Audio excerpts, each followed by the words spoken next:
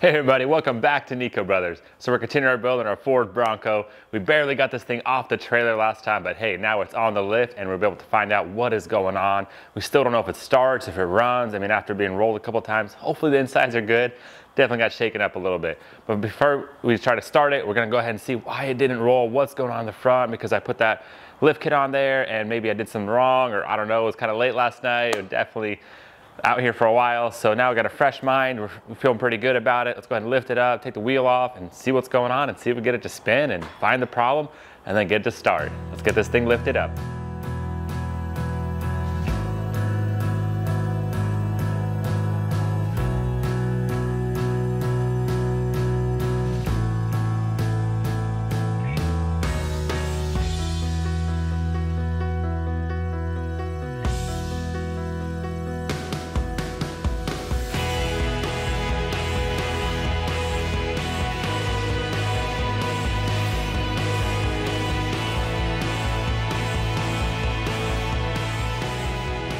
All right guys, I got it jacked up and man, last night I was really hoping to be something simple, that nothing too crazy was going on, and right away I could tell what is happening.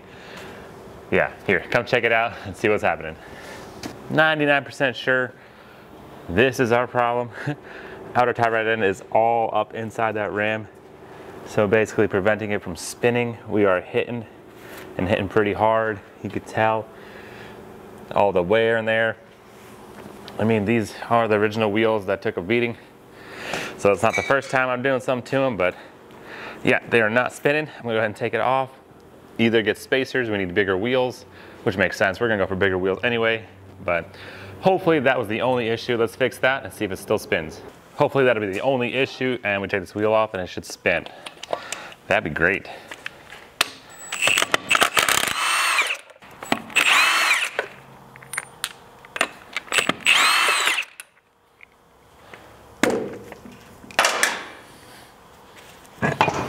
Man, these are so hard to put on in the trailer because that bar was right there and you had to, oh, that was rough. But happily, it's off and moving forward. Okay. Look at that. Perfectly fine. Rotor's moving around a little bit, but that is spinning nicely. Wow, check this out. So we got ourselves a really nice inner chamfer that was made by trying to spin the wheel. So guys, check that out right there. You can see aluminum shavings off our wheel. So that's what was rubbing. So it's not a big deal. We need a spacer, we need bigger wheels with our new spindles. Oh, that's a relief. Starting off pretty good. All right guys, just went to my local Advance. I got myself some wheel spacers. So hopefully this will be able to push the wheel out far enough so I don't scratch and hit and rub over it. Let's go ahead and get that done and make this thing spin. Wow guys, I went ahead and doubled it up and still it is right there and will still be touching. And even if I could double it up, my studs aren't long enough and I can't even get a lug nut on there. So that's not gonna work.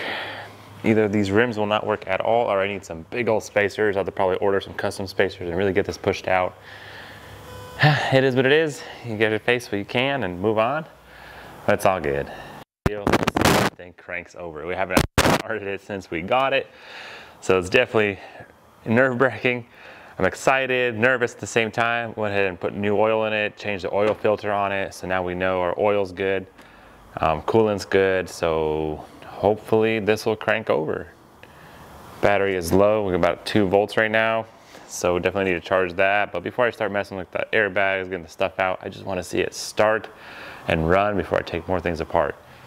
So let's go ahead and put some power to it and see if it starts. Okay.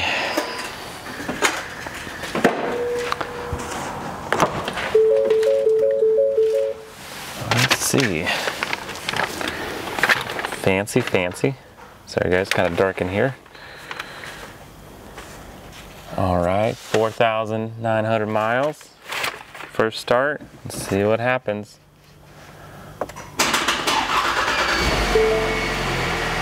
Nice.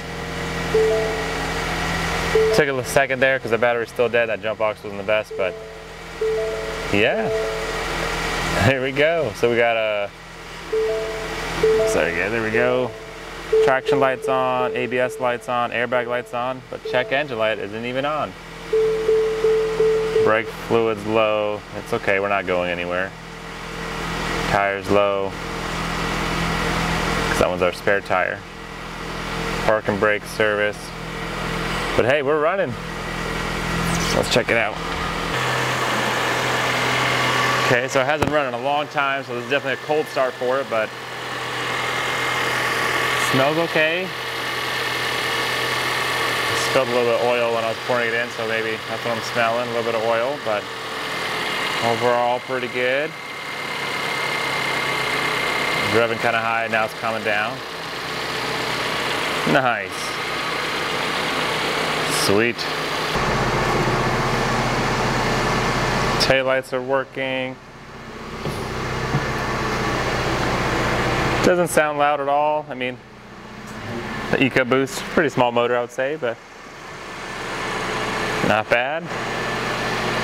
That is a good sign. I'm happy and relieved that it started. First try. And it sounded pretty good.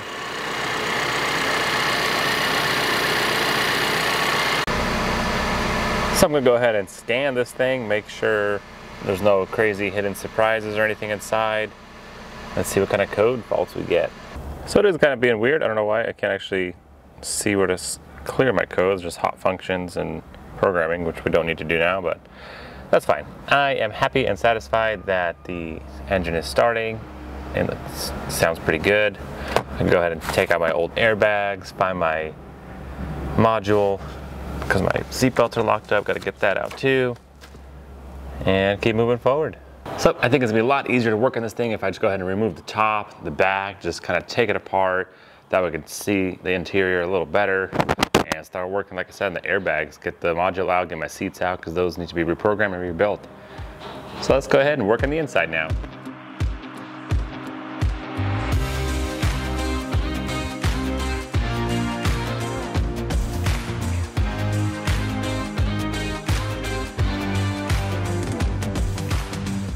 So the T-top is really simple, like I said, not even a T-top, sorry guys, that's just straight up, came right off, that's pretty sweet.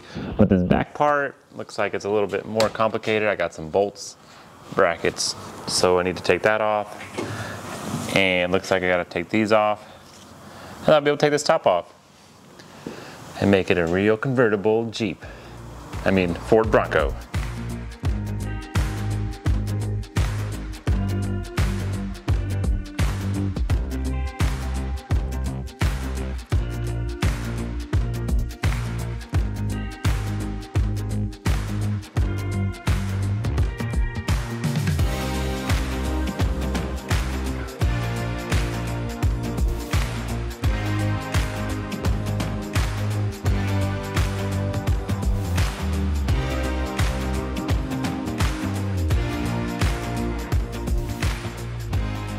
And just like that, the top is off.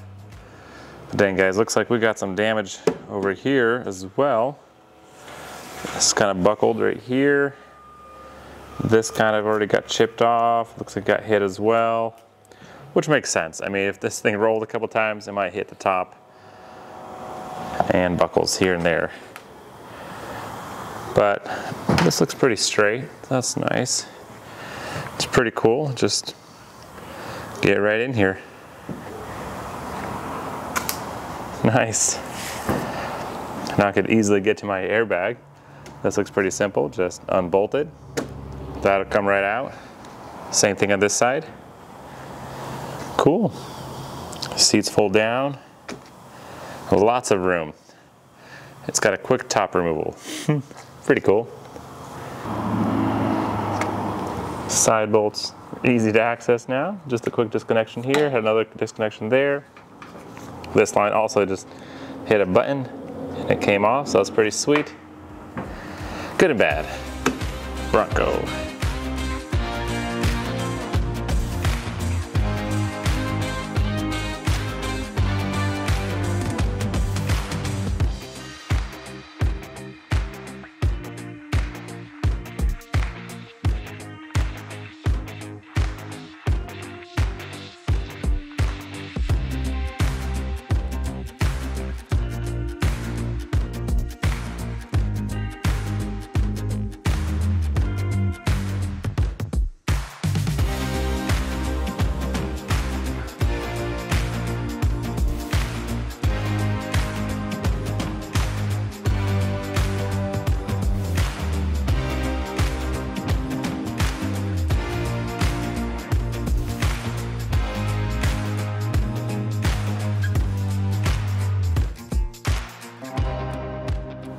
So the curtain airbag, very basic, very simple, and the same size, number 8, for the plastics and the airbag. Pretty sweet so far, really impressed. Keeping it simple, keeping it basic, and nice and easy. I got this side off already, as you could tell. No hidden damage there. Curtain airbag came right off. Should be able to just replace it with another one, no problem at all. It's pretty interesting, it actually curves around to the back. So the igniter is actually right here. Sorry, it's kind of dark. So it goes around and gets it right there. And there's a connector. I don't know if you could tell or not, but there's a little bit of damage right there that we've seen in the front, also in the back, but hey, we'll get that repaired. Not a problem. It's aluminum, so it's pretty cool. Nice and light, it won't rust even if the paint chips. But it does look a little crooked. This needs to be pumped out. We'll get it. Let's go ahead and get this other airbag out and keep breaking down. So next thing I want to work on is the seat belts. Sometimes they lock up, sometimes they don't, but they still could say, hey, they're blown. So I'm going to take them off and make sure. Sometimes they deploy, sometimes they don't. I'm pretty sure it would deploy since our current seat airbag did blow. But it's interesting, it's not locked up. Like I said, sometimes they do, but sometimes they don't lock up. But we'll still take them out and have them rebuilt. So where is the SRS module in a 2022 Ford Bronco? No idea. It's probably under there somewhere. Let's look it up and then try to figure it out and get this thing out so we can get it fixed. So then we won't have an airbag light. Who knows? So I went ahead and unbolted the bolts on the side. So basically I read online that it is underneath this console. It says take everything apart completely, but that's fine. I can go ahead and lift it up and get to it. It's right there. So it's not too bad.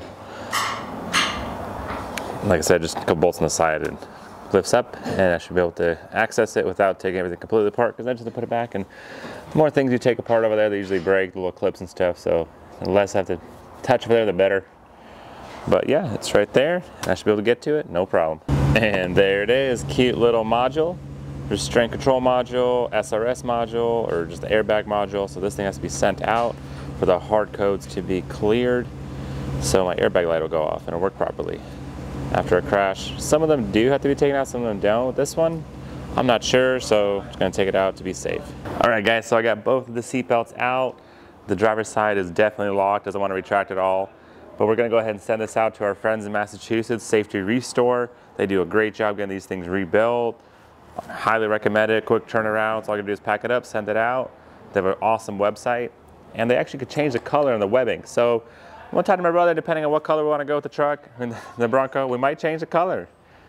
Who knows? Leave some comments down below. What color would you guys change your belts to? Let's get them packed up and send out.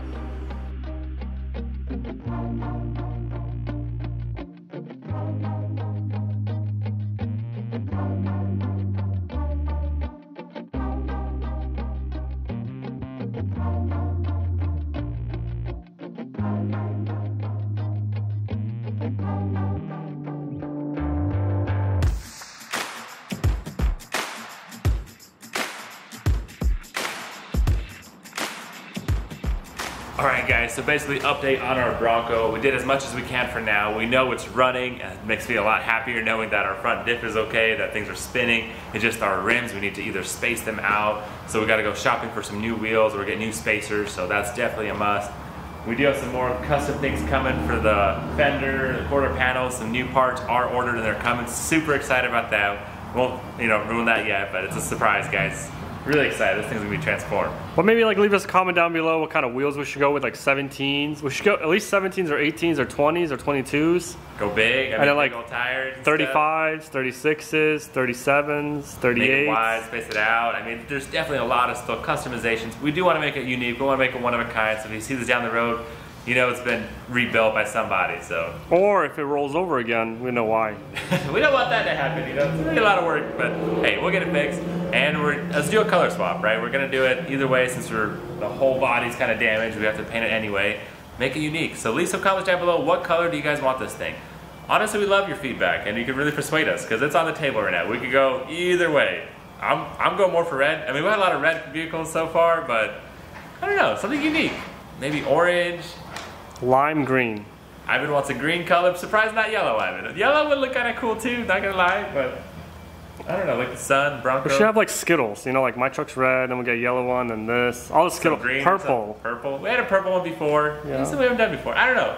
Like I said, it is definitely debatable. What kind of wheels, what kind of color. But we just have to wait for some parts to come in right now, so we'll still probably take a little pause on that, let things build out. But hey, we are gonna finish this thing. We are gonna get this thing complete and get it going. But thanks so much for watching. Make sure you check out NicoBrothers.com. Get yourself some cool Bronco merch. Appreciate all those that are already supporting us. Thanks, guys. I can't do it without you. And like I said, leave some feedback on what you want, how you want to customize it. We appreciate it, guys, and we'll catch you next time.